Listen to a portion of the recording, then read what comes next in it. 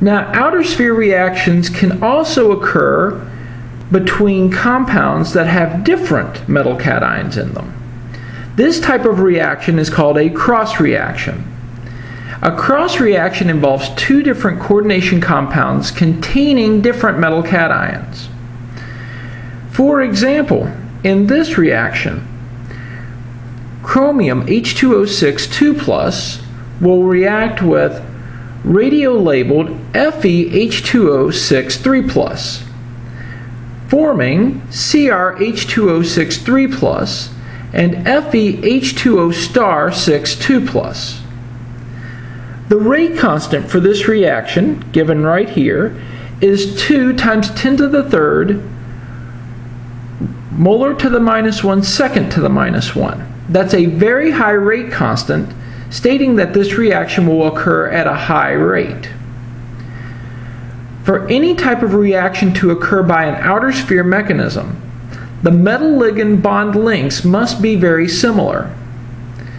This allows the reaction to have a lower activation energy. If the bond lengths vary greatly, the activation energy will become very large and the reaction will not occur to an appreciable extent. Much like the substitution reaction where we talked about its mechanism, we now need to go through the steps for an outer sphere mechanism. In the first step, the two complexes in the reactants must collide to form an ion pair. The ion pair is held together very weakly, and it's a short-lived complex. So, these two ions collide, and they end up forming a very weak interaction where the non-radio labeled complex with more electrons is weakly interacting with the radio labeled complex with less electrons. In the second step, instantaneously an electron will hop from one part of the ion pair to the other part.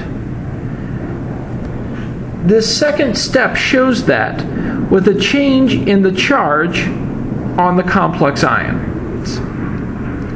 In the third step, the two product ions separate. That weak bond is broken, forming two products, RuH2O6 3+ and RuH2O6 2+.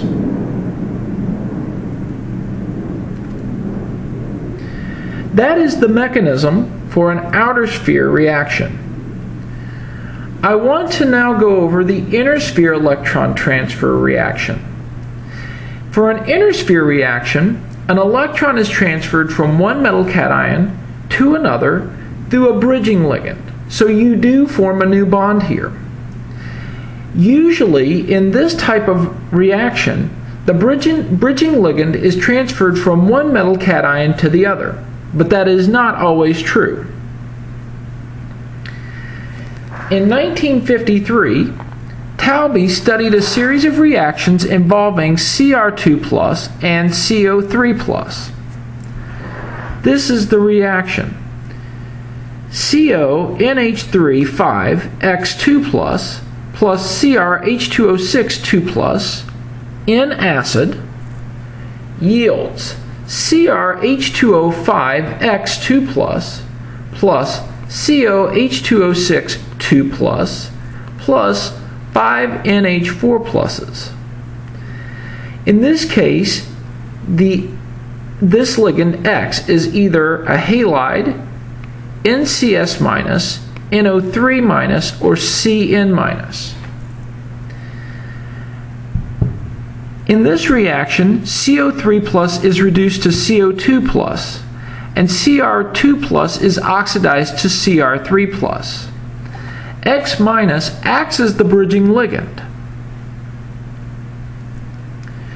So what you need to do, and I want you to think about this as we talk about the mechanism, you need to classify the complex ions in this mechanism as either labile or inert. You will find as we go along, you will quickly understand which ones are labile and which ones are inert. These are the 4 complex ions that we will look at. In the first step, the labile complex loses a ligand. CH406-2+ is the labile complex, so it must lose a ligand, forming a 5-coordinate intermediate.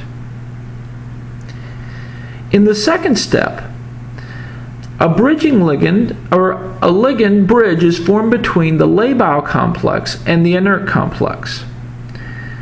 Here is the labile complex, and here is the inert complex. The X will form a bridge between Cr and Co, forming this intermediate. It is a complex ion where X is the bridging ligand. Third, an electron must be transferred through the bridging ligand. So we take our ligand, or our intermediate, with the ligand bridge, and an electron is transferred from Cr to Co, changing the oxidation states of Co and Cr to the product in step 3. Step 4, the bridging transition state must break apart, forming 2 new complexes. This is one of our products. This is not. By changing the oxidation state on CO from CO3+ to CO2+, this becomes a labile complex. By changing the oxidation state of Cr from 2+ to 3+, it now becomes an inert complex. In step 5, the labile CONH352+ loses all of its ligands, and all of them are replaced by water. That's where the NH4+ comes from, because the NH3 reacts with the 5 acids, forming 5NH4+. Now, let's think about some evidence for the inner sphere mechanism. We know there's evidence for the outer sphere mechanism using radio-labeled water. In this case, if the reaction is performed with radio-labeled CONH3,5Cl2+, where the bridging ligand is radio-labeled, you'll notice that the reaction solution contains no free radio-labeled Cl-. It becomes part of the chromium product. Now, you can also compare the rate constant for inner sphere mechanisms based upon the different types of halides. Notice that as the size of the halide increases, the rate constant increases, meaning that the bigger the bridging halide ligand, the faster the reaction occurs. Here's the reason.